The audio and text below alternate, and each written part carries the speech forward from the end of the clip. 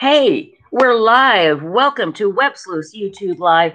My name is Trisha Griffith, the very, very, very, very proud owner of Websleuths.com, the most incredible true crime discussion forum I believe in the universe, and I believe it is because of the great work the members do. All over the world, they come to Websleuths to discuss cases, and have our moderators who make sure everybody behaves, because once in a great while, somebody might just, I don't know, say something a little snippy, and we have to, take care of it.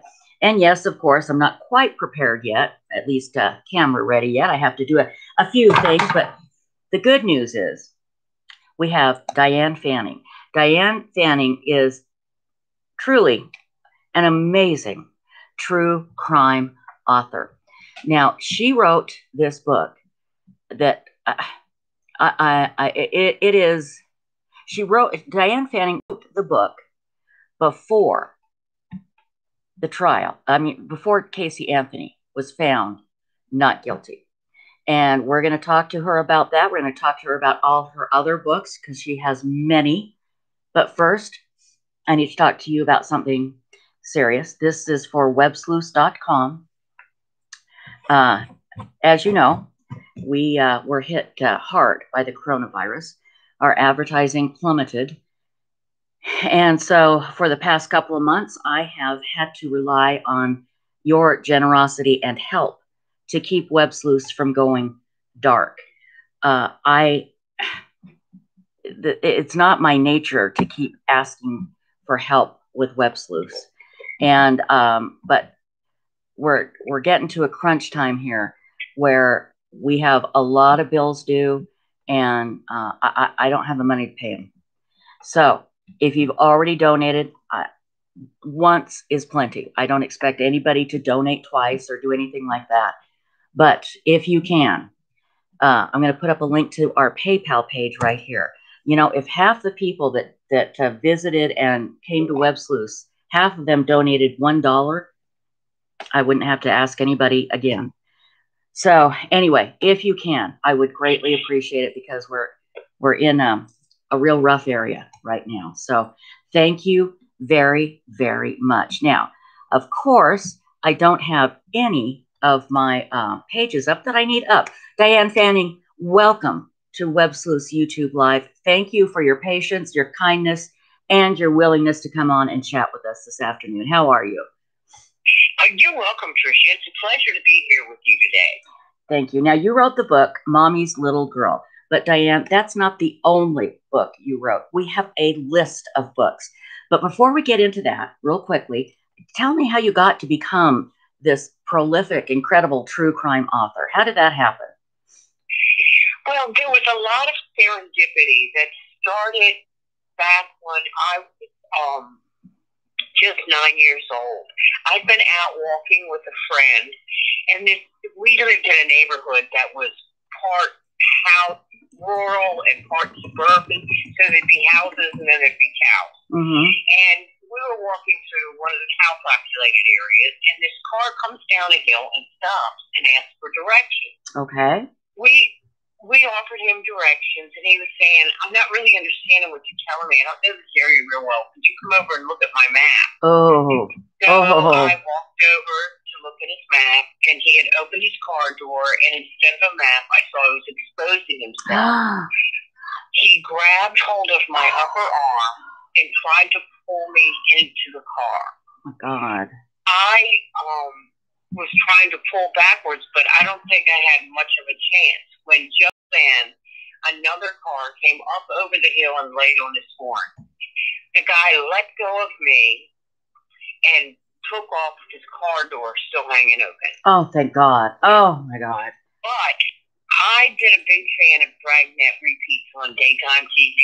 Right. And I knew that what Sergeant Friday would want me to do is memorize that license plate number. So absolutely.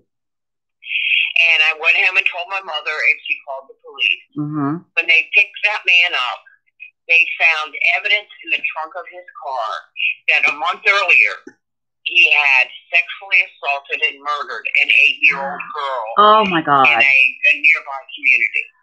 Oh, dear Jesus, you came so close. Yes.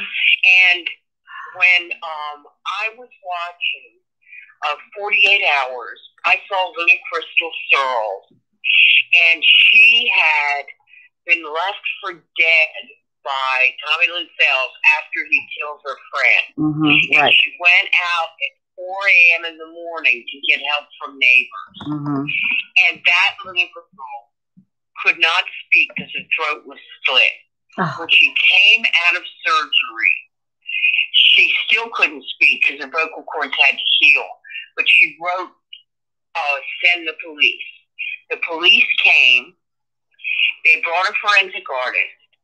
And within a couple of hours, they knew exactly who it was who had committed that crime.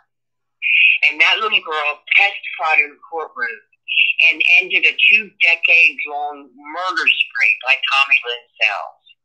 She was my new hero. Right. I had to write about her story and everything that led up to it. And I was driven. And I wrote a sample chapter, emailed it to an agent, and had an agent within 24 hours. Wow. And what year was this? This was back in 2001. It was just days before 9/11. Okay. And so this was your first book. I remember the case very, very well. And you're right. What a brave little girl. Do you have any updates on her? I mean, she's an adult now. How is she doing? Do you know? The latest I've heard is that she's doing very well. And she's moving forward with her life. The people around her are really protective about details because they don't want people finding her. Right. Good. I'm glad. Yeah. That's good to know. Well, I'm glad that she's doing well. That would be such a horrific thing to overcome, and I'm glad to hear she has a lot of people around her protecting her. But I remember that we all do. I think it was so horrific, and she was so brave. And what a monster that I don't want to call him a man. And just because of my experience, it really hit me hard. Right. You know, it was like I was almost gasping hearing her story. I mean, she did what I did times 100. Right. You know, or 1,000. Right. But it was, wow, you know, it was just so overwhelming to me. Do you still have? I don't know if this would be the right phrase, but post-traumatic stress syndrome. Does it still wake you up at night and to realize how close you came to being attacked and assaulted and murdered? You know, I think writing this book and telling Crystal's story really helped me get beyond it. I had issues before that, but this, it was like I put it all to bed. It almost at times to me felt like this is why that happened to me, so that I could write about Crystal. You know what?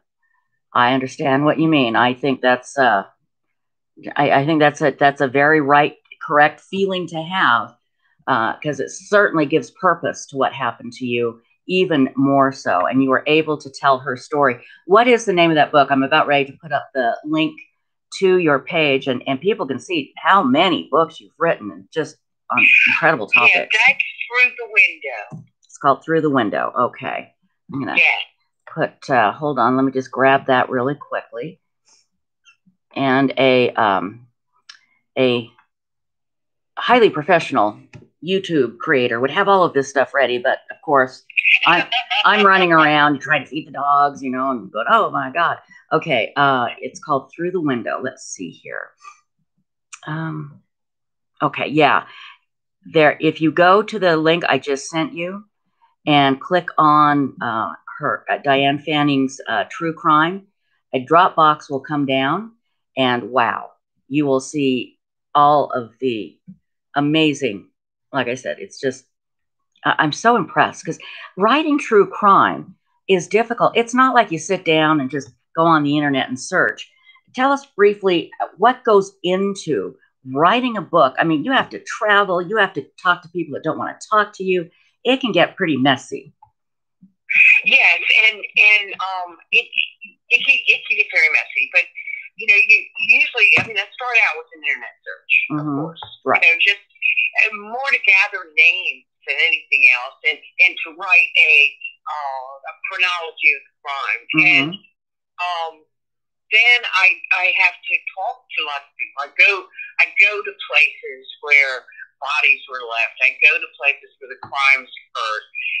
With the book Through the Window, since he had been killing for 2 decades, and there were 50 people he'd confessed to killing, there was no way I could get to all those places. But I did go to some, and I even spent afternoons in libraries going through microfiche because there just wasn't the stuff online that there is today. Right. And so I travel around quite a bit writing these books, and I'm more interested in the people that are connected to the case than I am in actually the crime itself. The crime itself is the sensationalistic part of it, but the people and how they got to the place where this horrible thing happened to them, and what reaction their death had on the wider community and on the people closest to them. And so I interview a lot of people that are just connected to the victim in one way or the other. I also interview people who are connected to the perpetrator, and I talk to, of course, law enforcement and district attorneys and some private investigators. So I gather from as many different sources as I can as much information so I can tell the full story as it happened. And again, that's not something that you just do in a month or so. Sometimes it can take years, right? Well, yeah, it can take a very long time, and a lot of it depends on how easy they make it for me. Like in Florida. I'm sorry, Diane. Something happened to your phone. Did you just dive into a swimming pool? My ear accidentally hit it. Oh, okay. Sorry. Okay, good. I thought maybe you were like swimming and went underwater. That's okay too. We'll take care of that. We'll deal with that. Anyway, I'm sorry. Please continue.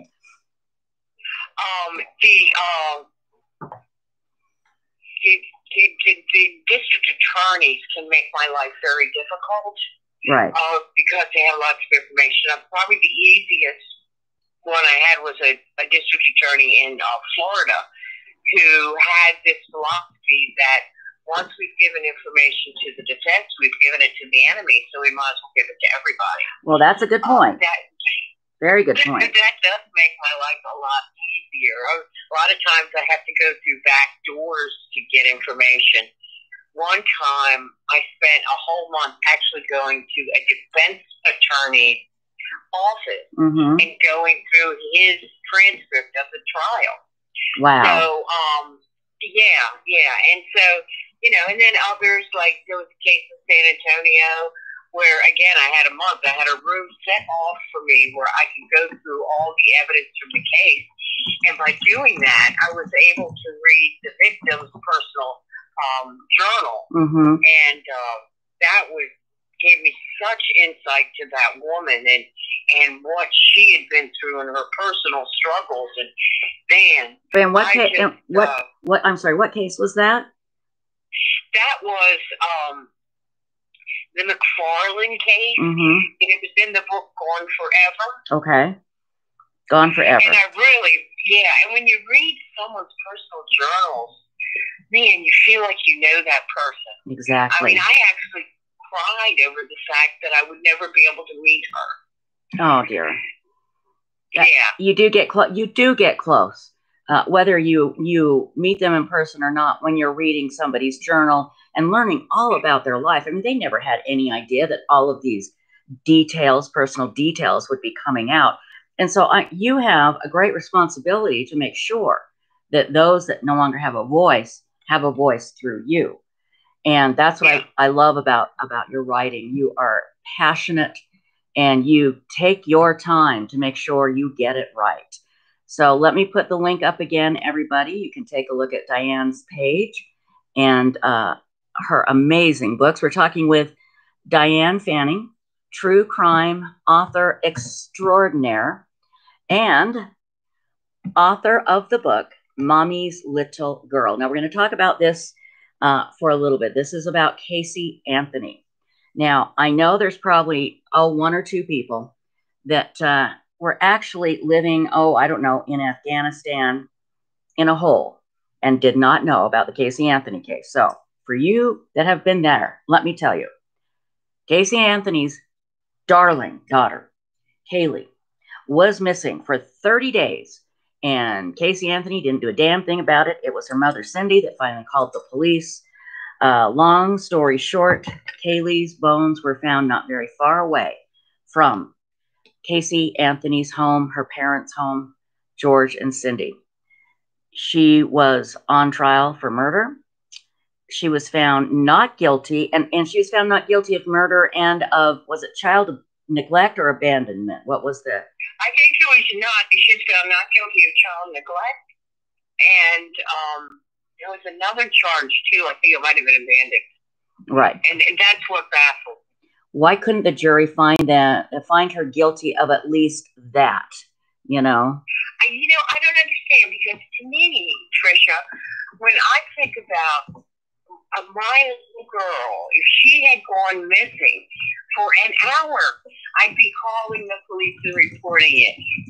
But she went missing for 30 days, and in case she did nothing to find little Kaylee, like in an official manner, she didn't go to the police. And then after her mother went to the police, she took the police on a wild goose chase to places that were just made up in her head. She didn't try to help them. No. In fact, she didn't do anything for that little girl. No, she didn't, because I believe Casey Anthony is a sociopath, psychopath, whatever. But we use this all the time when we're talking about people who lie, and they keep telling a lie and we can't figure out why. And we just say, it's Casey Anthony walking down the hallway to her office at Universal Studios. She just kept going and going, and the cops knew she didn't work there. She claimed she did. She finally gets to the end, and I think she even put her hand on a doorknob, and then she said, "I don't work here." And that to me just screams what type of person she was, right? Yeah, I think she really believed that. Before the trial. Tell us why, yes. And tell us why that turned out to be a great thing. Well, I was able to give my honest opinion based on studying the scientific reports and documents, all the forensic evidence that had been gathered by law enforcement. I had time to go through all of that and form what I feel is a very educated opinion about exactly what happened to little Kaylee. Had I waited until the trial before I got my book out, she was found not guilty. Mm-hmm. I could not say any of those things that I said in my description of Kaylee's murder, because she was found not guilty, and it would have been libel. So I caught a break by having a publisher who wanted the book out really quickly, and I was able to get all the information together and study all those reports. And 17 months before the trial, the book came out. Oh, we were so glad that book came out, because on Websleuths, this was next to John Bonet was the first big case, and that's why Websleuths was created, not by me, but by somebody else in 1997. The next big case was Lacey Peterson, but it was the Casey Anthony case that put Websleuths on the map, because at that time, not only was it huge, but we had decided to really make our rules very, very tight. We put strict restrictions on what people could talk about. And that's why it was a big deal, and it turned out to work out well. But your book coming out at that time really helped our members, because we could discuss what you were saying, where we didn't have this information. So let's talk about this case a little bit, because like you and I were talking before the show, I feel like talking about Casey Anthony is like therapy, because I still can't believe she's out there free. And it infuriates me to no end. But let's start at the end. What do you know about Casey Anthony now? And feel free to throw in a rumor or two. Well, there is a rumor that she has a book contract. Mm-hmm. I haven't seen anything that proves that's accurate. And I would imagine if she has a book contract, she would have to have a ghostwriter. Oh, yeah. But, you know, there's also been a lot of rumors going around about films, but I know that early on, the people that looked to the possibility of doing a film really got so much backlash from the public that they dropped the whole idea. Yeah. So, I have no idea of anything that has her cooperation will ever see the light of day. Yeah, people would be too angry that she would be profiting off her story. Ruh-roh. We lost her. Oh, my goodness. What happened? Hold on. Let me get the technical crew in here. We have top-notch engineers here, people. The best. We'll find out what happened here. I'll redial.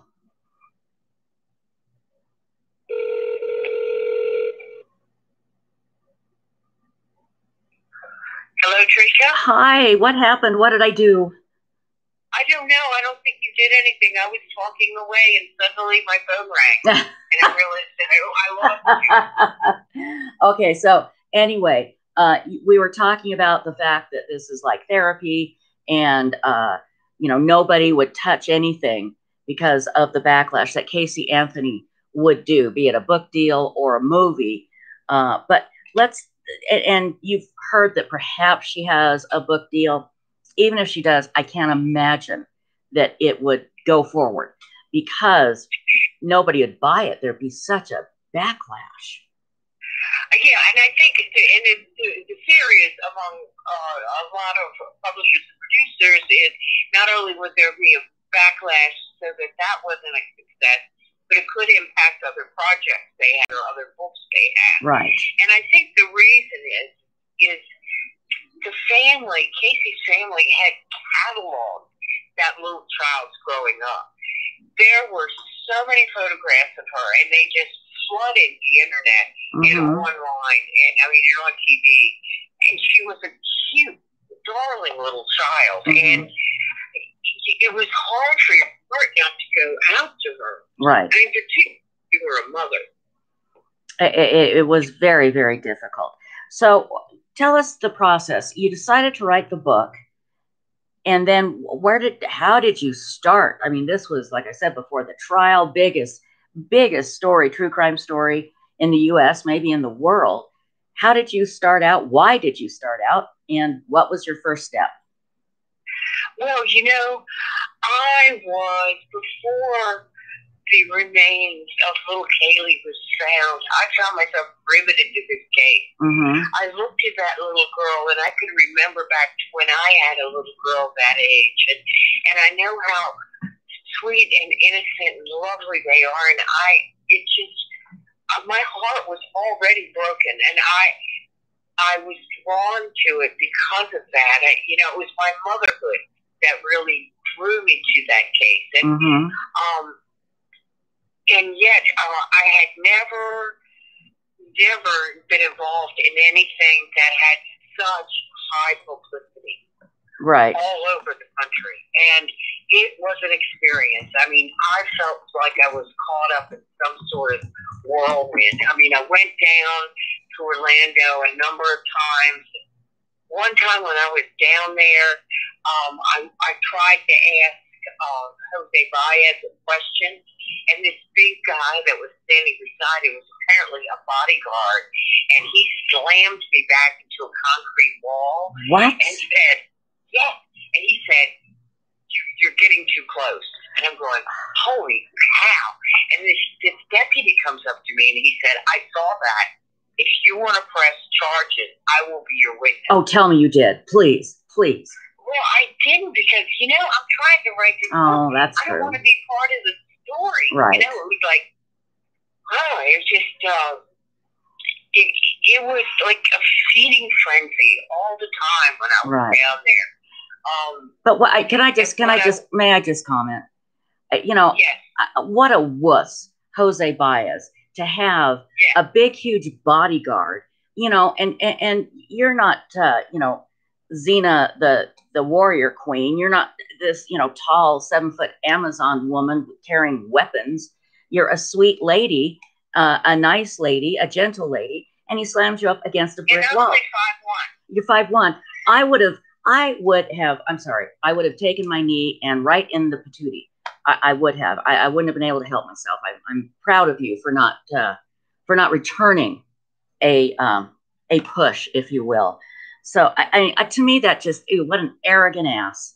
That's a perfect story for Jose Baez. That's who he is. And I'm sorry. So please continue. So you tried to ask him a question, and then what happened after the incident? Well, you know, then I mean, he was surrounded by other people, and there was nowhere else to get close to him. But I just kept going to all the people, talking to anyone who would talk to me, and when I couldn't talk to Cindy, but I did go through the procedure to request photos from her, and I was told that no, I could not have any of her photos unless I was willing to pay. I mean, I couldn't have an interview or any photos unless I was willing to pay. And, you know, you just can't pay for somebody's story. No. Because, you know, the fact of the matter is, yeah, you can buy a story, but the truth is never for sale. I just, reading here in our chat, one of our chatters, Granny Sue, said, anyone else have Casey fight with you on Twitter? She did with me. It was surreal, but kind of fun. Yeah. Can't you see Casey Anthony jumping on and trying to defend herself on social media somewhere with a stranger? Because she's so arrogant. She is so arrogant, you know? Yeah, I heard she did that to a number of people. And, you know, she probably wouldn't be doing it if she were where she belongs in prison. But that increased her arrogance tenfold, I'm sure, because she got away with it. Yeah, exactly. So let's talk about your theory. We're talking with Diane Fanning. Diane wrote the book, Mommy's Little Girl, about Casey Anthony. It was published well over a year before the trial. And Websleuths members were so grateful because it's like, yes, new information. And Florida does have the Sunshine Law, where at some point we do get all the evidence presented in a case. But you had a theory. And like you said a moment ago, you could only present this theory before the trial because she was found not guilty. You would have been open to libel if you had done this after the trial. What was your theory on what happened to Kaylee Anthony? I think she made chloroform in her parents' kitchen. It's a rather easy thing to do. Mm-hmm. And I think she put little Kaylee to sleep.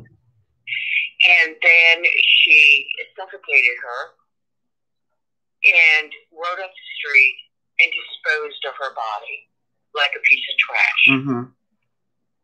Put her in the trunk. I think there were two things driving her. One, Kaylee was finally getting to an age where she would actually be able to tell people about what she experienced, what she saw Casey doing. There were rumors, and they were never more than rumors, that there were times that Casey put Kaylee in the trunk of her car so she could party.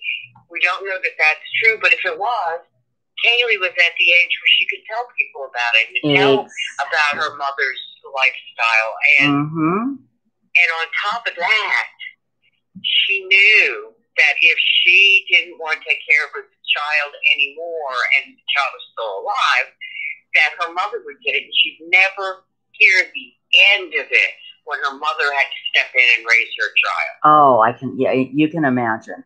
We all have experienced Cindy Anthony, and she has suffered a horrible loss.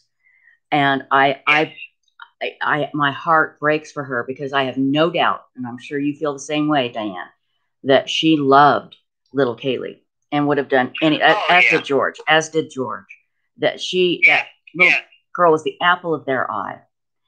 But she created Casey. What did you find out, if anything, about Cindy Anthony? What was your impression? Cindy made a lot of mistakes in her life, and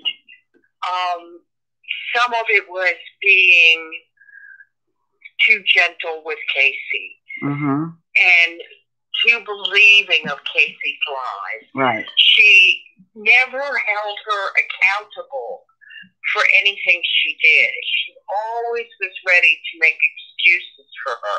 She was always ready to perpetuate Casey's lies. And she did so at a cost to her parents, at a cost to everyone around her. It was bad parenting, which doesn't automatically produce a little monster. No. But in this case, it did. And Casey, in my view, is a malignant narcissist. Perfect. Absolutely. She exhibits all of those behaviors. And as I tell the people that watch my YouTube channel, I am a trained psychiatrist in my own mind. And I came to that same conclusion. She's definitely a malignant narcissist. I throw out the word psychopath, but malignant narcissist fits it perfectly.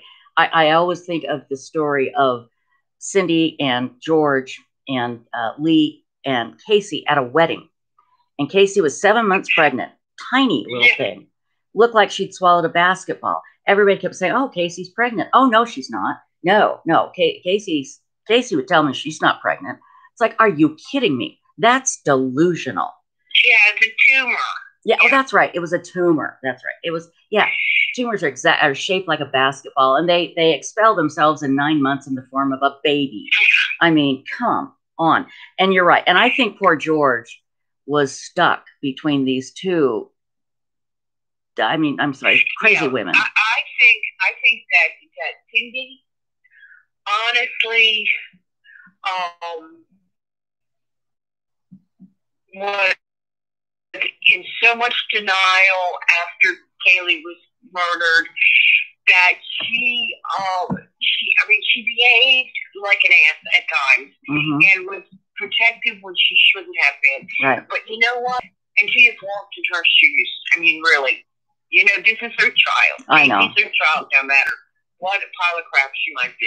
She is her child. Right. And poor George, you know, I think a lot of times he just compartmentalized it.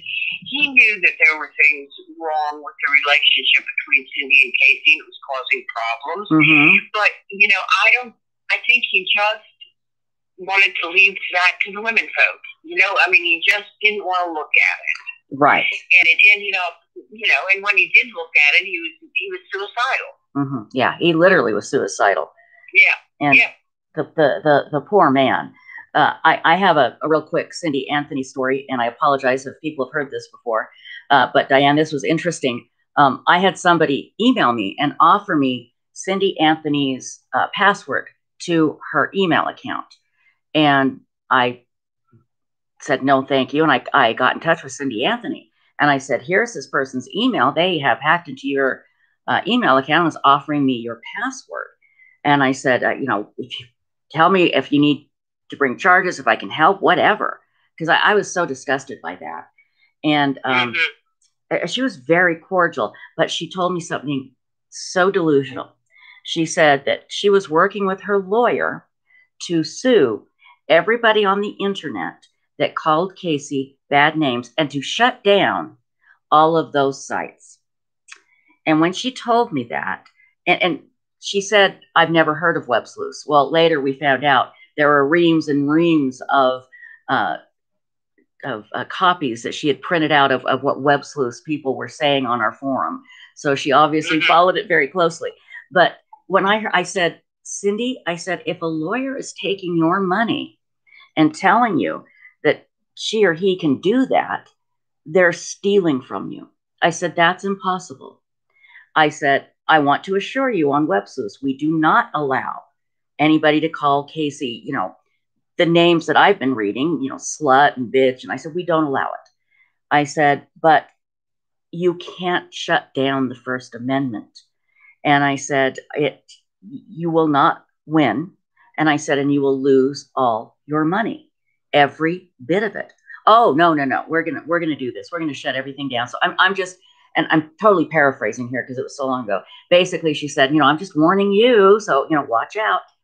I think she really believed that, Diane. I really think Cindy Anthony believed she could shut down the internet, and especially those sites that were calling Casey bad names. Crazy.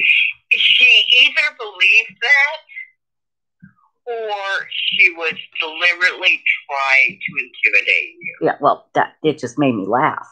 You know, I'm like, huh? Yeah. Go right ahead. We do have a question from our chat room, and let me get it right here. It's from Leanne, one of our longtime members. And Leanne says, I'd like to hear Diane's opinion about long-term ramifications of Casey Anthony's acquittal with prosecution of child abuse and domestic homicide cases. Did that put a damper on what prosecutors have done since then when it comes to cases of child homicide and abuse? I think that it taught a lesson in how you can have what you think is the perfect slam dunk case and be outmaneuvered by an unethical defense attorney. So I think that I don't think it put a damper on it, but I think it made them want to have more information before they proceed. And I guess in a way that is a damper. Justice delayed is often justice denied. Exactly. But, I am hoping that the overall big picture ramification is that other prosecutors faced with similar circumstances have learned from that experience. Yeah. You know, and to me, what the experience was you can have all the scientific evidence you want.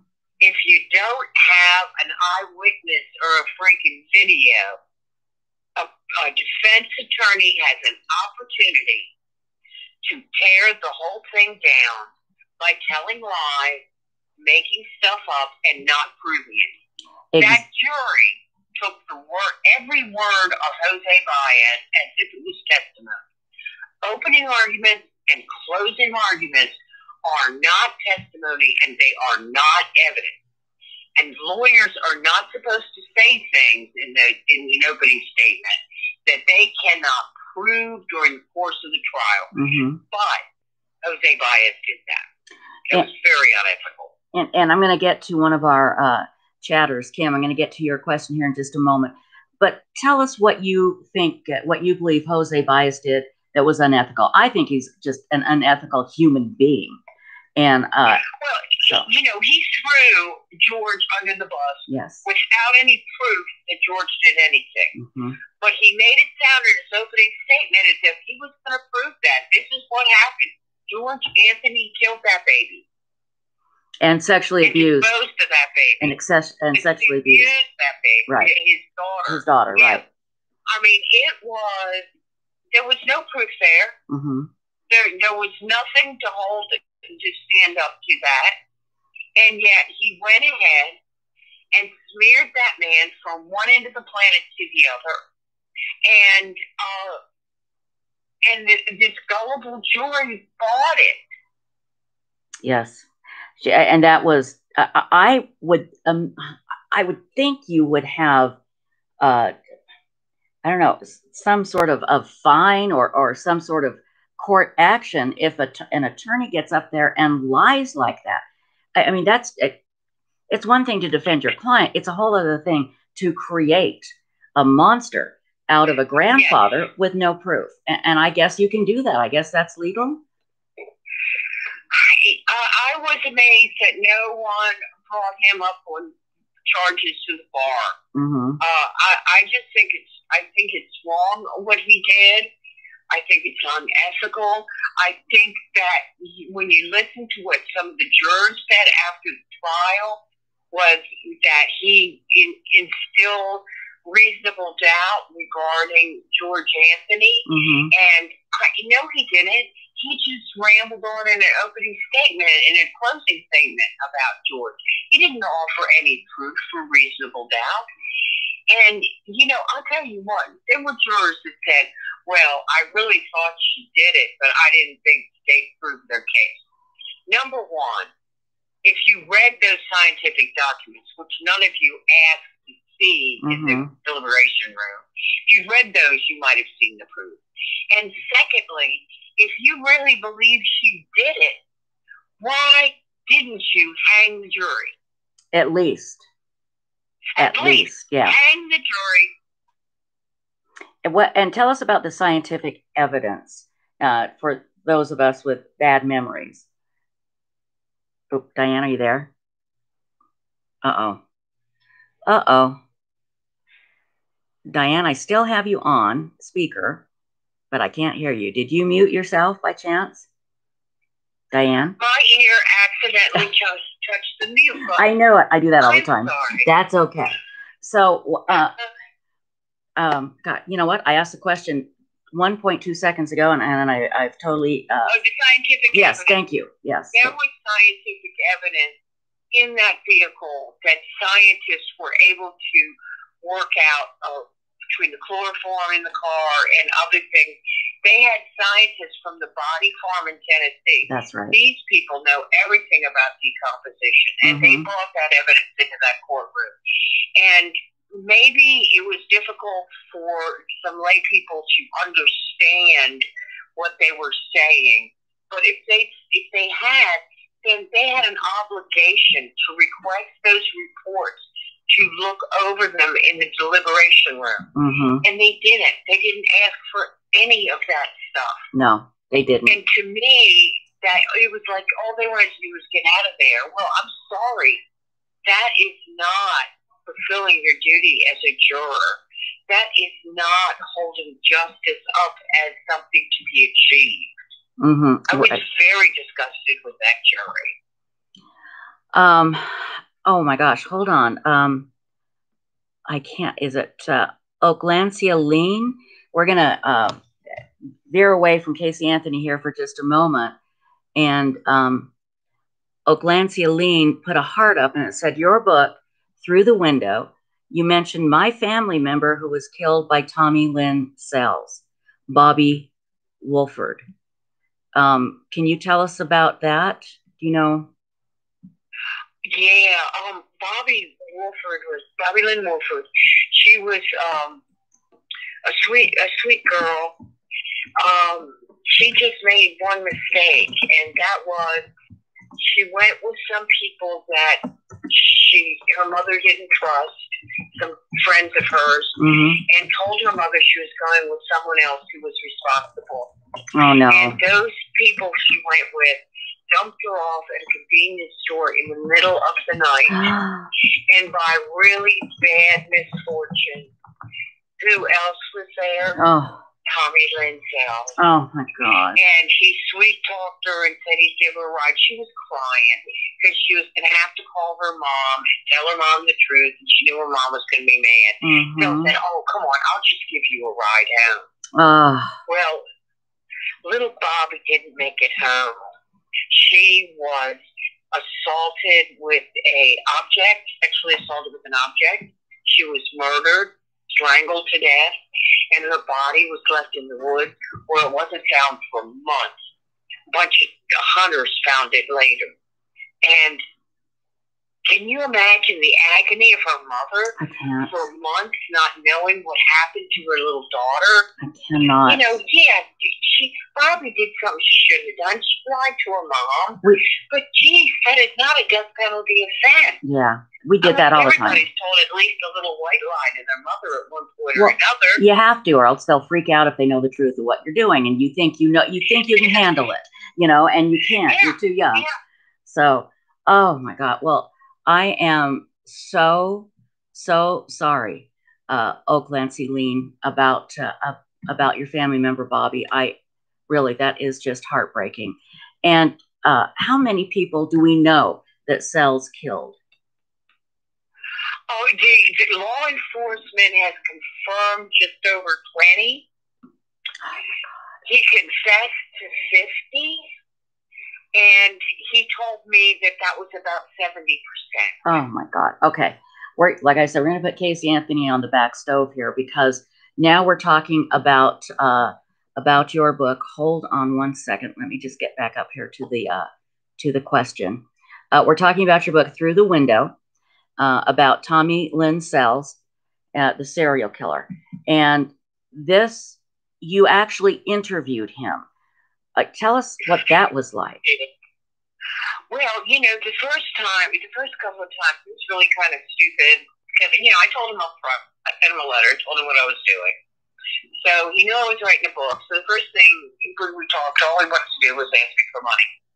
And then the next thing he wanted to do was sex talk, which I wouldn't do that either. Oh my God. Finally, we got down to business. And it was so strange, Tricia, because I would ask him about different things, and he would tell me stuff, but almost every story he told me was so choppy, and I'd get it over a couple of interviews, to put the pieces together. And there were times when all he wanted to do was tell me funny stories, and and he would make me laugh, and I'd come out of there feeling like something's wrong with me, that I'm laughing at this man. Right. But then other times he would try to really distress me and give me really graphic details of some of the crimes he committed. And it was distressing. But I stuck with it and tried not to let my feelings show. The one time I really I couldn't help myself, was when he told me about his life as a little child, and how his mother had abandoned him with her aunt. And then when 4 years later she comes back to take him, she won't let him see them anymore. And that family was his family. I mean, he was 18 months when he was sent to live with them. Oh, wow. And he was school age when she took him. I mean, this was the only family he remembered. Right. And she took him away. And then when she got tired of him, she turned him over to a pedophile to let him live with a pedophile. Oh, dear God. And I thought, my God, this is so horrible. How could a mother do this? So I called his mother, and I asked her about these things. I said, this is what Tommy told me. Tell me if anything he said is not true. And you know what she said to me? She said, well, a lot of people have had a lot worse, and they don't turn out to go killing people. Oh, my God. Oh. Yeah. And I go, well, no wonder he's a psychopath. Yeah. What his mother was a horrid beast. And again, as cliche-ish as this is, that's what happens a lot of time when you look at these violent criminals. And we're not talking about not enough hugs during childhood. We're talking about something horrific. And this is one of my soapbox issues, Diane, is we've got to stop creating these monsters. And that woman should never have been allowed to, have had a child and raised a child. I mean, my God. And I don't know. Diane, I have no idea how to fix this problem. But that's it right there. That's it. In her mind, hey, other kids have had it worse and they didn't turn out that bad. What a piece of crap. But, Yeah. And, sometimes people come through, a lot of times. Right. People come through the most horrific experiences in childhood, and they turn out to be decent, productive human beings. Yeah, they've got struggles in their life that they shouldn't have, but they rise above them. Right. And then other times you find people who have these storied childhoods, and somehow they turn into monsters too. So it's weird. It's easy to blame the parents. Yeah. You can't always just blame the parents. Well, you can't, because there comes a point as a human being where you have to take responsibility for your actions. But again, I envision a day when we will be able to correct a brain that has these deviant, horrible impulses. and not turn them into a Stepford wife, but make them so they can be normal. I think that is on the horizon, thank goodness. But I hope so. Yeah. I hope you were right. So is because it's like Cells, if she had never taken him away from his aunt, I have these feelings that he would have just he wouldn't have had memories of her, and he would have just turned into a good old boy going out fixing cars. And a lot of people would be alive today. Yes, and I just don't understand why there isn't an answer for this. I don't know. When you were talking with Cells, and this is delicate, but did he give you any indication why he started doing this? Was it all sexual? Was it anger? Was it a combination of everything? Yeah, I'll tell you, with him, he killed men, women, and children, so it wasn't particularly sexual. It was, but every time he went out and intentionally committed murder, it was after he had a fight with his mother or his wife. So it was like transferring his anger. But the first person he killed, and this has happened in a lot of cases, the first person he killed, he didn't intend to kill them. He was in a fight, and he was armed with an ice pick. The other guy had a knife, and he killed the guy. Well, you know what? We can kind of all understand how that could happen, and you can also understand how someone who did that could go on to live a good life.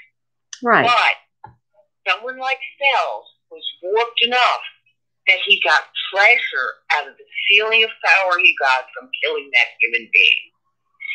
And he said that he liked strangling people best, even though he killed people all sorts of ways. His favorite was strangling because he can look them in the eye as the life fled from their body. Oh, dear God. Yes. Well, that comes from being handed over to a pedophile and, having no control. And, oh, dear Lord. Now, he's dead, right? Cells? Yes, he was executed, I think it was 2015, something like that. Good.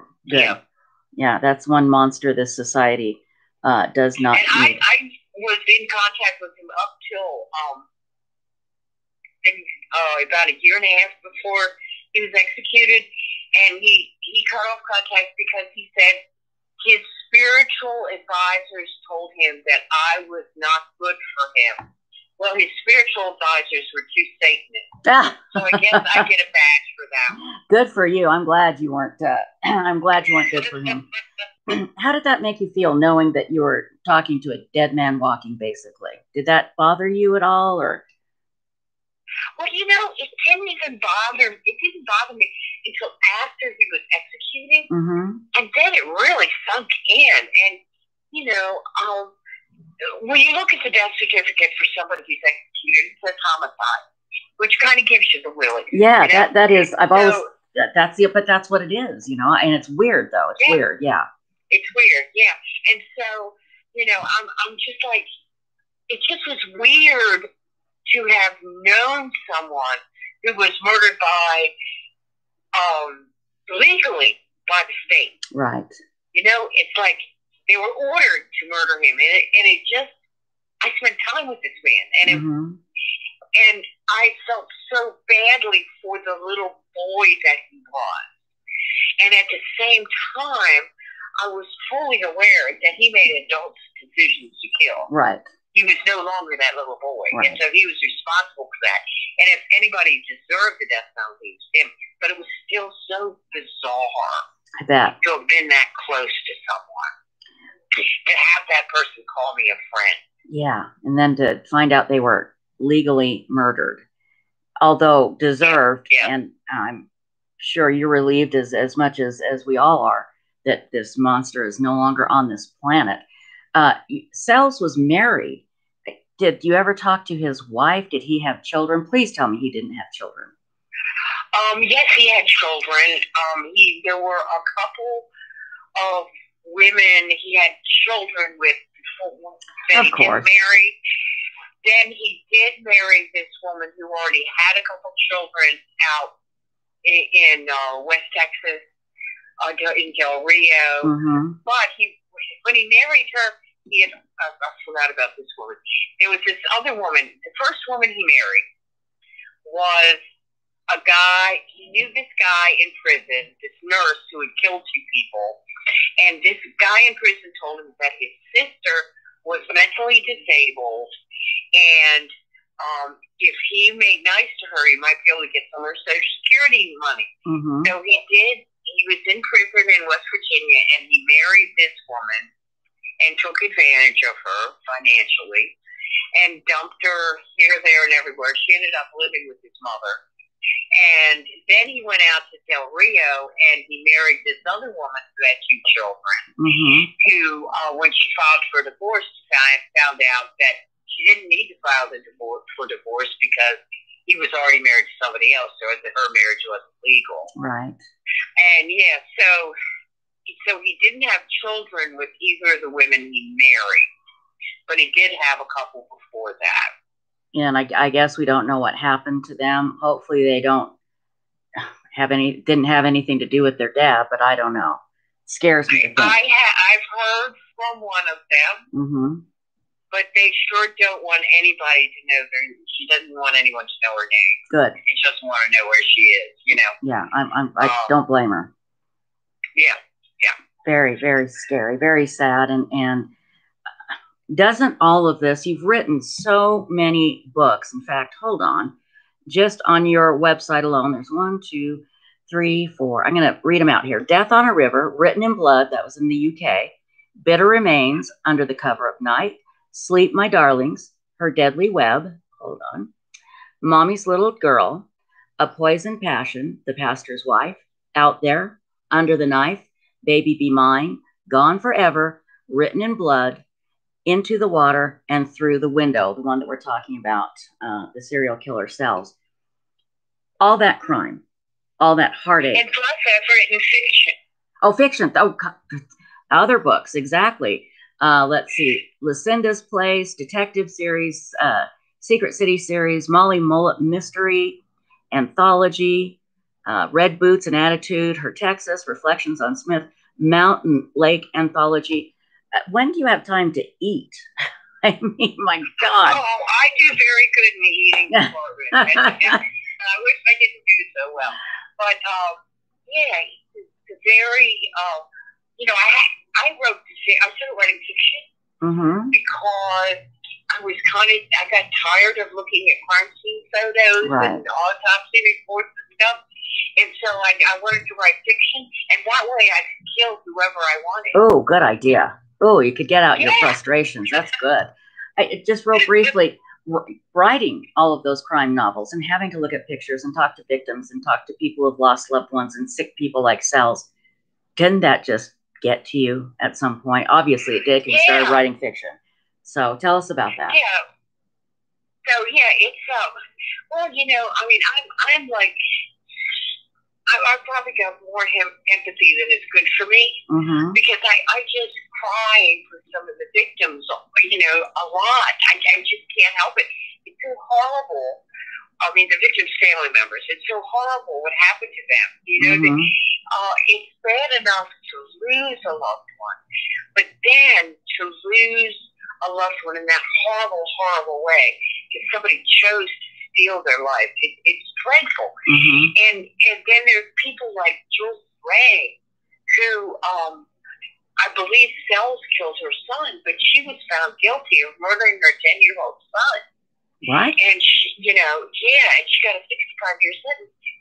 And Sells confessed to me about that murder, and I put that in my book. And ultimately, that led to her getting a new trial and being acquitted. Oh my God, how awful. How terrible. Yes, can you imagine? No. Being a mother loses her child to murder and then is accused of committing that murder. I can't think of anything worse to happen to a mother. Well, real briefly, if you can, how the hell did that happen? Well, it started, I mean, what Sal said happened is that she was rude to him at a convenience store. Now, knowing Sal, I know it's probably that he said something off color to her, and she just ignored him. And that's probably his definition of rude. Of being rude, he ignored him. Yeah, she ignored him. Right. And he killed her child, he said, because he didn't want the boy to grow up to be just like his mother. So, she was, I mean, she did some stupid things afterwards, like she didn't see, all she saw was the blood in her son's bedroom and the man in the hall. She did not see that her son was on the floor by the bed, and she just saw this man running to her house, and she thought that he had abducted, maybe with another person had abducted her son. So that's her first conclusion. My son's been taken. Right. And so she's running out looking for him. And that, some people didn't think that was normal. But then her ex-husband, the cop, said that, you know, she did this. I'm certain she did this. And he made up all sorts of stuff. Right. So she got really screwed by her ex. And on top of that, she was a graduate student at the university. She didn't have any money. Her parents were retired missionaries. Lord knows they didn't make any money. No, right. And so she had to have a court-assigned attorney, and she got someone who, by his own admission, was out of his element. He did not know what he was doing. He did not know what questions to ask. And, you know, he'd never done a murder case. He should have never been assigned to handle that case. That is so horrible. But he was. How long was she? Oh, I'm sorry. Go ahead. She was sentenced to 65 years. She was only in jail for a few months before they managed to get her out on bail. But it was enough time for her to be seriously abused by her fellow inmates. She had her head smashed against the wall repeatedly. And she has serious PTSD from that experience. Oh, I don't blame her. I apologize. I had to take a little bit of candy. I have diabetes, and I was feeling a little light in the head. So I just had to eat a little something here. I apologize. I normally don't eat while I'm doing an interview. That's okay. Kim in our chat room wants to know, when you set out to do a book, how long does it usually take you? Let's talk about a true crime book. It involves a lot of research. How long does that usually take? Well, I have done it in as short as 5 months. What's the longest? But 2 years. Okay. And some of it, when I'm doing it really fast, I don't really have a life, you know? I say, hey, what's his name, to my husband. You know, it's like, you know, I just totally am in the world of that book. And that's about all I'm doing when I'm doing it fast. Understood. Well, yeah, and it does take a lot of work, and you're immersed in it the whole time. Diane Fanning, you have been so gracious to give us all this time. I'm going to keep it just a little while longer because I want to go back to Casey Anthony real quickly here. Yeah. And you wrote the book, Mommy's Little Girl. It came out before Casey Anthony was found not guilty.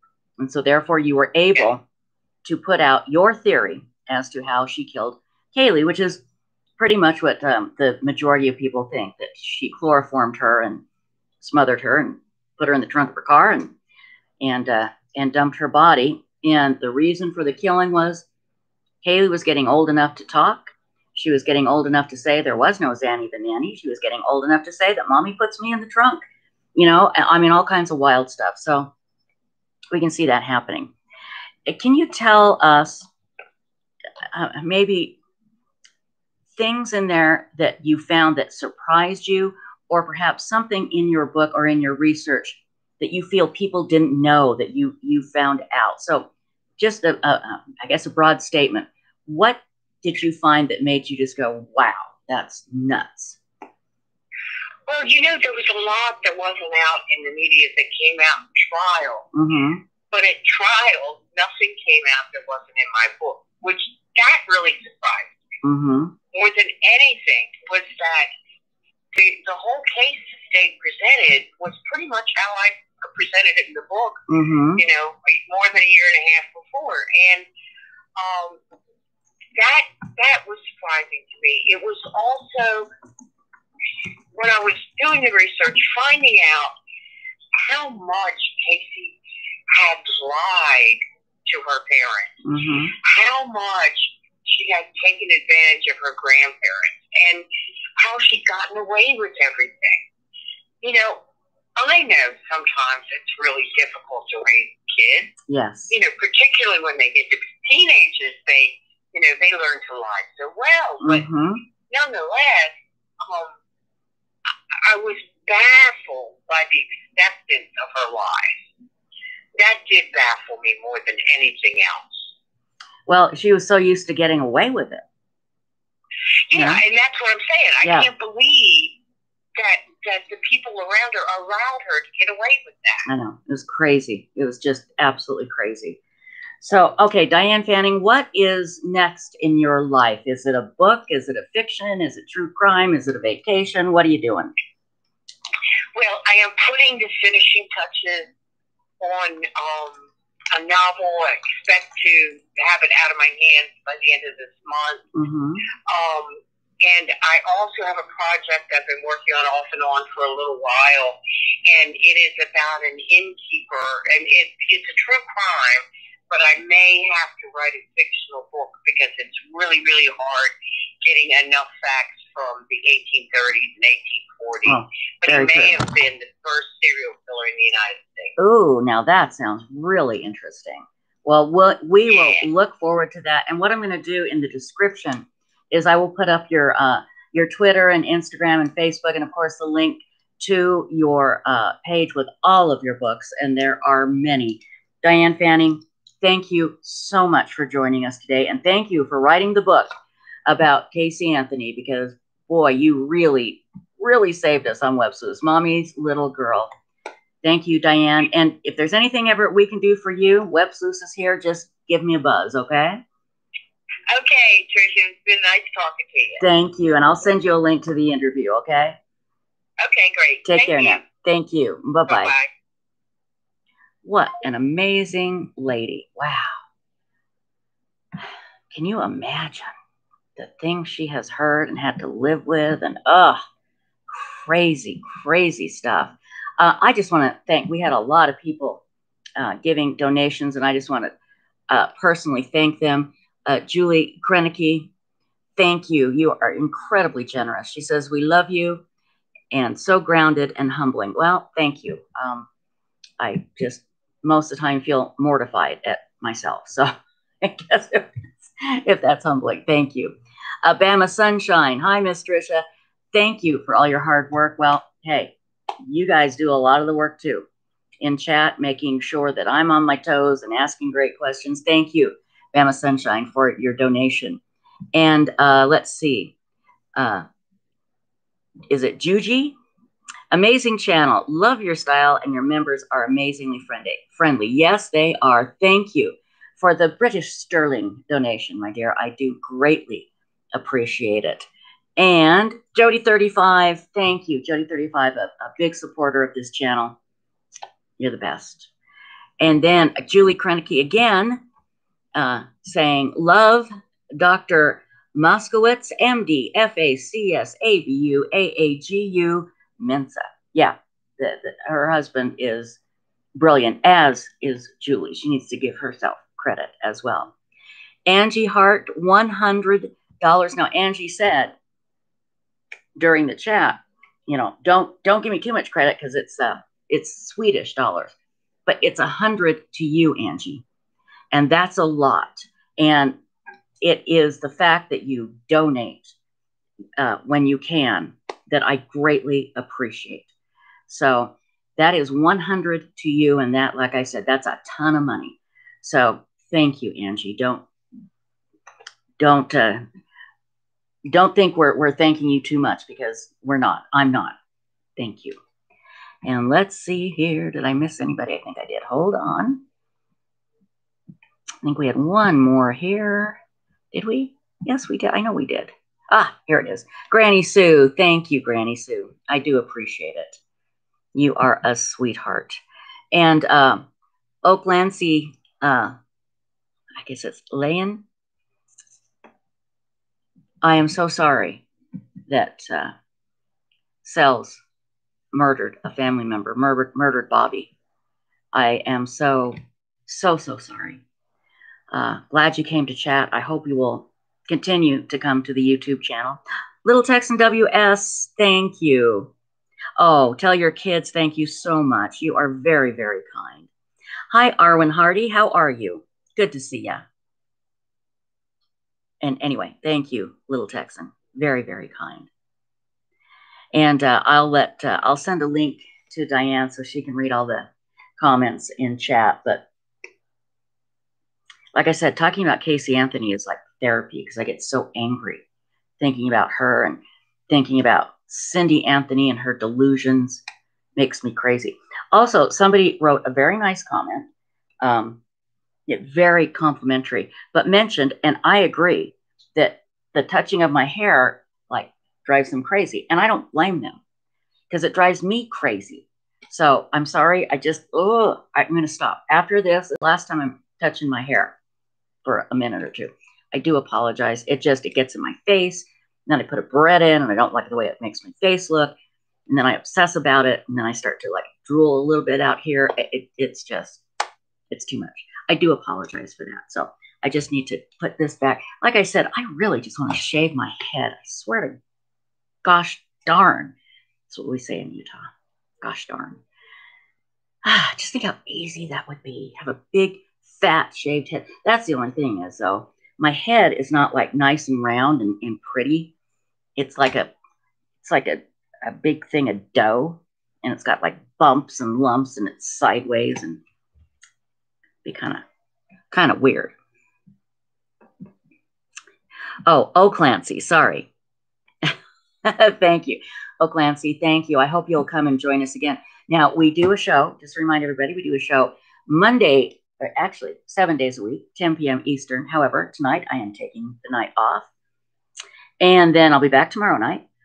Also, starting again on Monday and Monday through Friday at 2 p.m. Eastern, I will be doing what is supposed to be a 10-minute update of the latest in true crime on Websleuths. I tried an experiment yesterday, and it was a blast. It was fun. We had over 240 people in chat. It was crazy. And so we're going to plan on doing that every day at 2 p.m. Eastern, and then the big long show at night, 10 p.m. Eastern. Okay. There was something else I needed to tell you. What was it? Thank you, Aaron Hardy. Thank you. Cosmic Muffin, hi. Sensible Crime says, the only thing I constantly failed in grade school was keeps objects and hands away from her face. Oh, man. Oh, is somebody hitting the thumbs down button? What a weenie. Yeah, it's going to make me cry. You guys crack me up.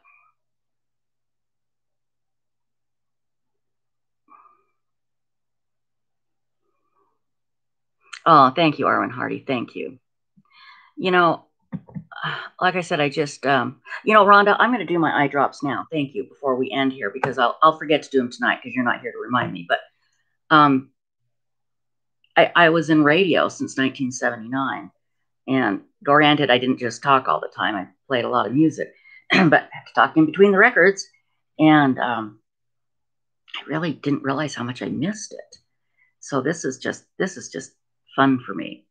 It really is. And sometimes I get done and I'm like, oh my God, I can't believe I said that or did that. But look at this here. Look at him. The door is open. He can go outside and play, but he's just being dramatic. Oh, woe is me. Woe is me. Nobody is playing with me. Woe is me. And Babe's out there meeting new friends, jumping in the river, doing Lord knows what. Let's see. Joyce says, it's Casey Anthony. Hey, Casey, give me a thumbs down. Join us in chat. Love to have you. Can you imagine? Oh, my God. Let's see here. And that's the thing. One of the reasons I was very hesitant to do this type of show was because of running Websleuths. I've made, unfortunately, enemies, which I didn't want to make, but sometimes I have to ban people. Sometimes we have to, have issues, and I hate it. I don't like it. And there was some real ugly contention that I'll tell you about one day that changed who I was, made me a different person, and had to do with a lot of people lying and almost killed me. But anyway, so I was worried because a lot of times I spend time dealing with problems on Websleuths and an angry person. And I was worried that all these angry people would show up and just start bitching at me here. And that's why I'm so grateful. You guys are so kind, and this is better than therapy. I can't believe I took as long as I did to make this channel. But like I said, the new 10-minute show, what we're going to do is we're going to bring Websleuths.com into YouTube, and hopefully YouTube into Websleuths.com, so we can all intermingle. And y'all, if you haven't joined Websleuths, you can see how much fun it is and how interesting and what a great community it is from all over the world. And let me stress again, I can go on Websleuths at any time and look at the IP addresses, and there are so many law enforcement agencies from all over the world reading and reading. It's not like they jump on and jump off. They're there a lot. So they're looking at the ideas that the members are giving out, throwing out. It's like, I remember I described it this way one time, and my former business partner got all mad and disgusted. But this is true. It's like everybody from all over the world got together, and we're doing a giant spitballing session on a crime, throwing out our ideas, our thoughts, our everything. And it's wonderful. And that's what LA needs. Law enforcement needs. They need to look at the other people who are looking at evidence. We don't have what they have. Oh, I've got great news. Last night Cheryl McCollum was on, right? And she talked about the Atlanta copycat serial killer who had already killed 3 homeless people. And it was the exact type of crime that another serial killer was already in prison for. And here's what happened. Let me see here. Where is it? They've made an arrest. It's the guy. And here's what she said. She said, CSI Atlanta. Now, CSI Atlanta is something that Cheryl and her partners do on an Atlanta news station. And she says, CSI Atlanta received a tip and sent it to APD Homicide immediately. CSI Atlanta confirmed the arrest of David Lee for the murders of 3 homeless people since June 1st. I've spoken to Sergeant Raymond Layton of the Atlanta Police Department, and he says Lee is in custody in Gwinnett County. Atlanta police did a tremendous job in tracking down and capturing the suspected killer. Lee attended Morehouse and Tucker High School. He apparently, now get this, he apparently volunteered with Hands in Atlanta, which is a homeless outreach program. So this guy volunteered. In fact, there's a picture of him on Cheryl's Facebook page. I'm going to put a link up here. And it shows him holding a certificate that says Hands on Atlanta. Let me put this up in chat. So yes, they caught him, and they had a great picture of him. Cheryl theorized that they were able to find the same guy at different public transportation drop-offs that were the only public transportation you could use to get to where these homeless people were. And they got him. So, fantastic. I don't know who turned in the tip, but thank God somebody did. And hopefully this is the end of that nightmare in Atlanta. Let's not have any more copycats. I'll be interested to see if this David Lee, I always want to say David Lee Roth because, you know, I played rock radio, but no, David Lee, if he knew of the other killer that's in prison, the original serial killer of homeless people, or did he know of him and just want to copy him? It's going to be very interesting to see what happened here. I don't know who this is. Is somebody calling me from Coral Springs?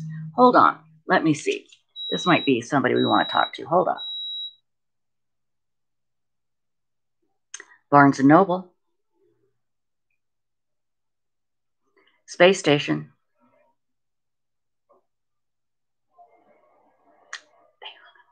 Yeah, figured it was one of those calls. So, anyway, let's see if I got any text messages.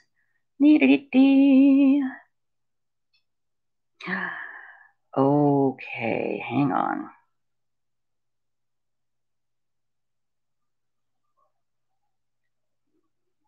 Yep.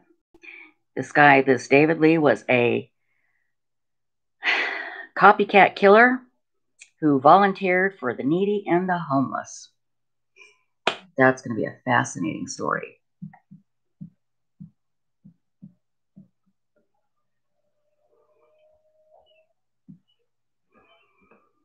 Oh, so Mary D, someone popped up the other day while I was reading Gibbs's letter and complained.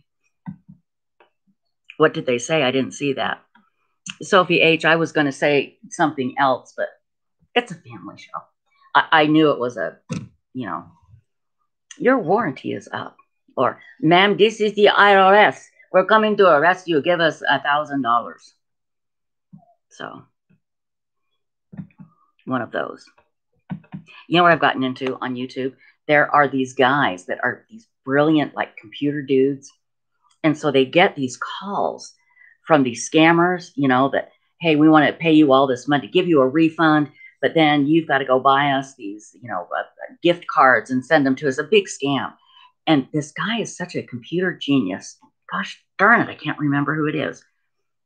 But he's able, when these scammers convince people to let them log into their bank account to supposedly make this deposit. Well, what they really do is take all the money out. And this guy has set it up so it looks like they are going to his bank account, and it's all fake. But what he does, because he's this genius security dude, he's able to go into their computer and erase all their files. Oh, God, it's so much fun. It's Scammer something. Anyway, I wish I had that link. I would put it right up here. Yeah, Microsoft wanting to remote enter your computer. Phone scammers. That's it, Kim. Thank you. Yeah, you just type in phone scammers. It is these guys. I mean, I admire them. There's a couple of them, a couple of channels. Boy, they're smart, and they literally will spend all day on the phone with one scammer just to waste their time. And it's so great when they finally reveal who they are. But what's even better is when this one guy can get into the scammer's computer where they have all the phone numbers and all the information listed of who they need to call back and what they need to do, and he erases it all. And you just hear them melt down. God, it makes my day. Makes my day. Scammer Payback Channel. Thank you. Thank you, Reagan Jones. That's exactly it. Thank you, thank you. I'll put up a, yeah, me too. I'm so glad this guy is off the street. That's David Lee, the guy we were just talking about. Hold on one second here. I'm going to put up the YouTube channel because it's worth watching.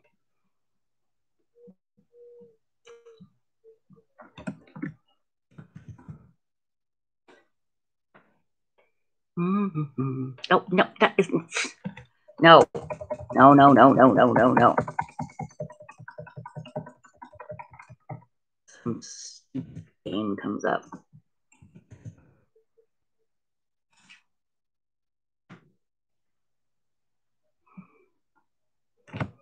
Where is it? Oh, no, I can't find it.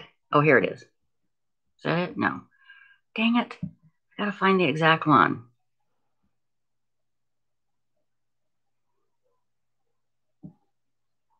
Scammer, that's right. Scammer payback, just like you said. I'm sorry. Day. Yeah, hello. Oh my gosh, I don't want to. So, and he makes his voice sound like a little old lady. It is hilarious. You guys gotta watch this. You gotta subscribe to this because this man is doing great work for humanity. And sometimes he can get their IP addresses and tell them exactly where they're at, like what street they're on, and it freaks them out. I just love seeing bad people getting what's coming to them. That makes my day. Here it is. Thank you. Yes, never give your personal information over the phone. ABD, I will be doing afternoon shows Monday through Friday. Although remember, I'm taking tonight off. I'm supposed to go to a birthday party, but I think I'll just sleep. I don't know.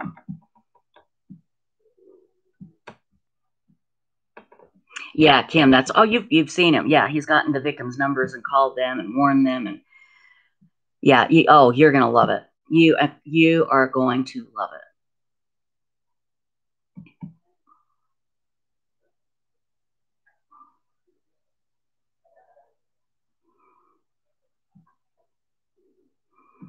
Mary D, you will love this guy.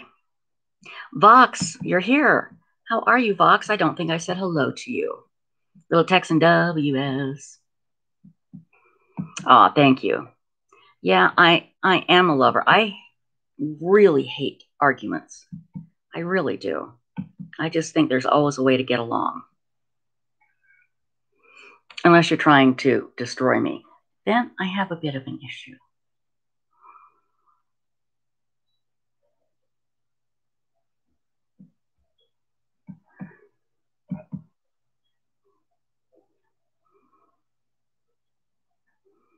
Okay, I'm just going through here, making sure I got everybody.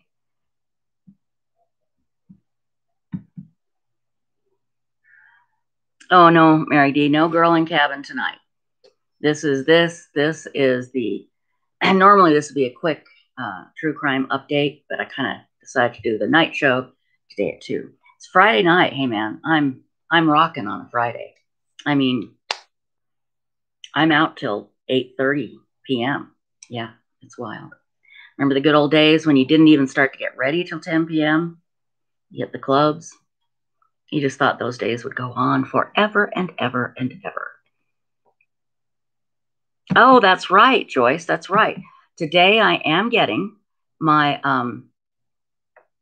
I know, Mary D. I fool myself when I say it's going to be a 10-minute show. I just blah, blah, blah, blah, blah. Today I do get my live mouse traps. I will be finding the family. I will be trapping them. I will take them to a good neighborhood with good schools. Their kids won't have any problems. There won't be any gangs, and we will let them free. Then they can stop humiliating my cats. Last night, I swear to you, okay, Boo's weird, and I have to put his dry food up on the little table thingy that I have the TV on. It's the only place he'll eat the dry food is in front of the TV on this thing and in this certain little bowl. I know, he's odd. Last night, I heard this kind of screeching, and so I grabbed my phone, turned on the flashlight, and the mouse is in Boo's food. Now, I'm thinking, okay, this is it. That Boo's going to do it. Nope. The mouse screeched and ran away, and Boo sat there, and then he ate his food. I don't understand it. So anyway, live traps coming today. I'll put them out tonight, and tomorrow they will go to a lovely Newfield, where all the good stores are. Lots of clubs to join.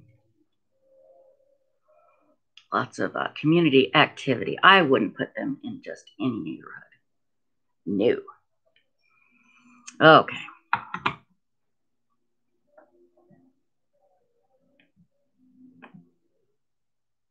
Oh, Kim, yeah. She says, I saw the Stormtrooper suit online. I thought I'd get it for Kroger. You mean to go shopping?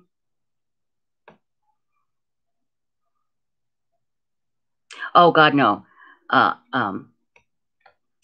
Is it Huda or Judah in Calcutta? No, those sticky ones are beyond inhumane. I mean, literally, they're just, they lay there and starve. And if you try and peel them off and their feet come, oh, God, that's awful. No, I can't even kill them. These are live traps. So,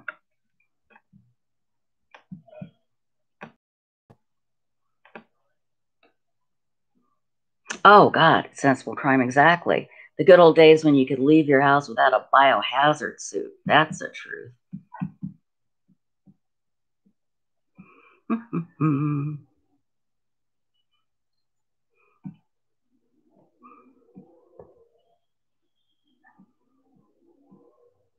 Oh, Mary D says, I went to the doctor today and there was a man trying to come in without a mask. Don't get it. And somebody asked, and I apologize, I didn't see who it was. Has anybody here had a mild COVID infection? One of our members, Alexis R., did have COVID, but it made her very ill, very ill. That's the problem. A lot of times, if you don't have any symptoms, you would never know you had it. That's why you should wear a mask, because then you don't spread it to other people. What a thought. And that's why other people should wear masks. Wherever I go, no one's wearing a mask but me. I'm the only one. I even have one of those splash guard thingies that if I go into a big crowded store like a Kroger, Smith's here, I'll wear it. I don't care. I'll wear that and a mask. I don't care what people think. You know, they already think I'm nuts anyway. Just let them talk about me.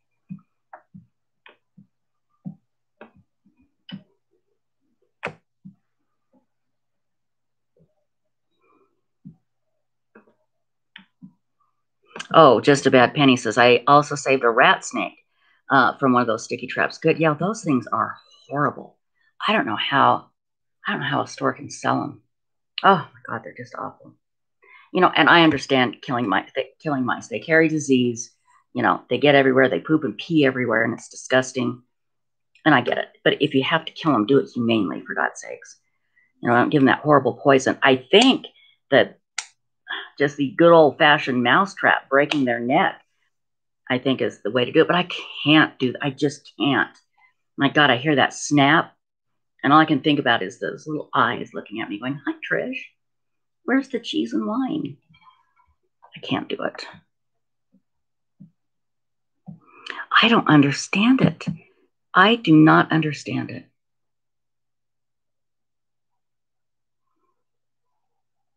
Oh my God, Louise Davidson, me too. Louise says, I just discovered TikTok. Last night, I did too. My girlfriend sent me a video. She said, don't go there. Do not go to TikTok. You're going to get absolutely addicted. I'm like, yeah, right. That's exactly what I did. I couldn't stop watching. You know what makes me mad though? Those TikTok videos that go, and now hit like for part 2. And you do, and there's no part 2.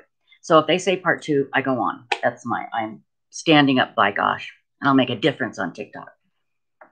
My girlfriend wants me to do TikTok, but I don't have anything interesting to do. You know, all these people are doing great dances and telling great jokes, and I'd be like, Scrappy Joe, let's go potty, and TikTok video. Yeah, 5 hours later, exactly.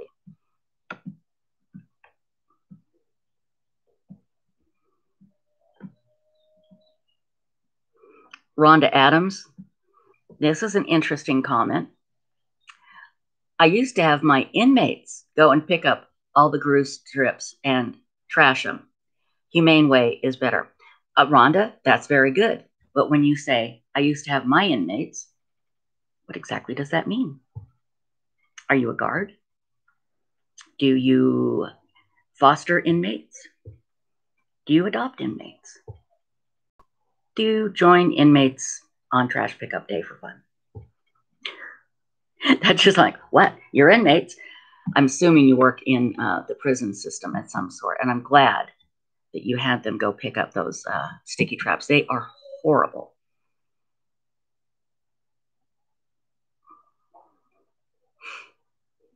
Yeah, TikTok rabbit hole. Oh my gosh. I was probably up for 3 hours last night watching 10-second TikTok videos. Is that the point? Is they have to be under a certain time? I don't know. I didn't read any rules or anything. I saw, profane grandma give a weather report. There's the thank you mama kid who is so adorable. I watched that like 12 times. It's this little toddler. Every time his mother gives him food, thank you mama, thank you mama. And that's all it is, but it's so damn cute. I can't stop watching it. I feel like I need to go to my shrink and say, what is wrong with me? So, oh, Rhonda Adams, I'm a retired correctional officer with the state of Florida. That explains it. And Rhonda, a correctional officer in the state of Florida. I bet you could write books. We should have you on as a guest because every time we read it, we know a man in, it's always Florida, and it's always followed by, was naked, put his foot up his own rectum. A man in Florida ate a tree. I mean, it's crazy. I told you it was explained to me by somebody who said it's the heat. It's the heat in Texas and Florida that causes everybody to go crazy. Oh, little Texan, I can see how kids would love TikTok. I do too. I can't get enough. Who are these people? And I look at them and they have like normal houses. Like they have good kitchens and stoves and sinks that have a faucet. And it's like a fantasy world of mine.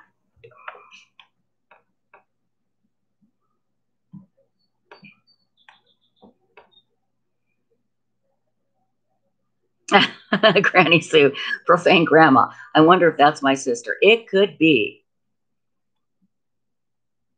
I know, Kim, I've got to stop. I've got to stop with TikTok. Because in the back of my mind, I'm thinking, okay, when I'm done here, I've got to do a few things and I'll just watch TikTok for just a minute or 12 hours. No, I got too much to do. Yes, Rhonda Adams, and I bet you have some amazing stories to tell.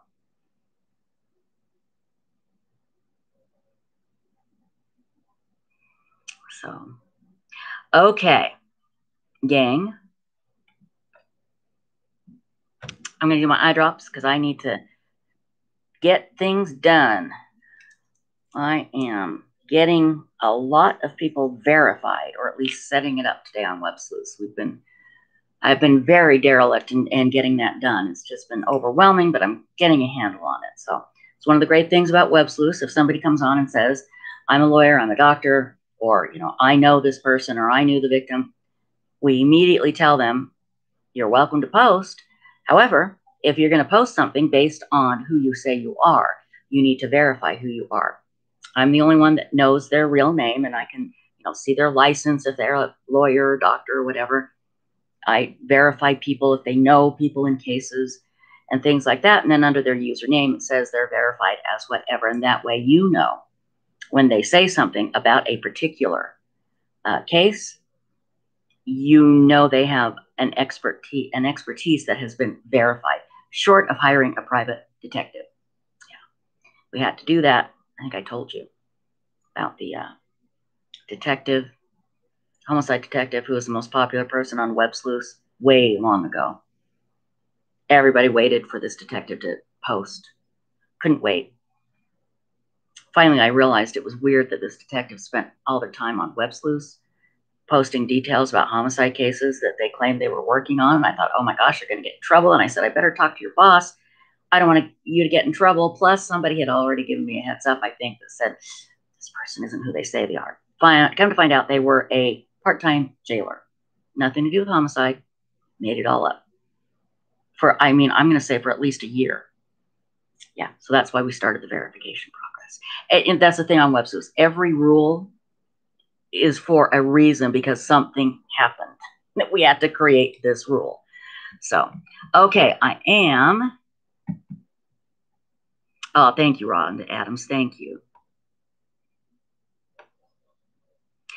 Kim, I will, not tomorrow, I'll be just tomorrow night. Saturday and Sunday, I'm not going to do the update. I don't think. Maybe I will. But definitely Monday through Friday, 2 p.m. Eastern. But here goes the glaucoma drops. I do not feel like I have glaucoma, but my doctors say I do. And unless I do these drops with you guys, I forget. There we go. And the side effect is it makes my lashes longer. Yay.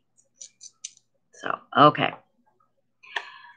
My darling true crime angels, thank you very much for your support in chat, for your financial support, for being here, for showing up and making my life great. Thank you, moderators, and we'll see you all on websleuths.com. See you tomorrow night, 10 p.m. Eastern, 9 p.m. Central, 8 p.m. Mountain, 7 p.m. Pacific for Websleuths YouTube Live. Okay? Love you. See you tomorrow. Bye-bye.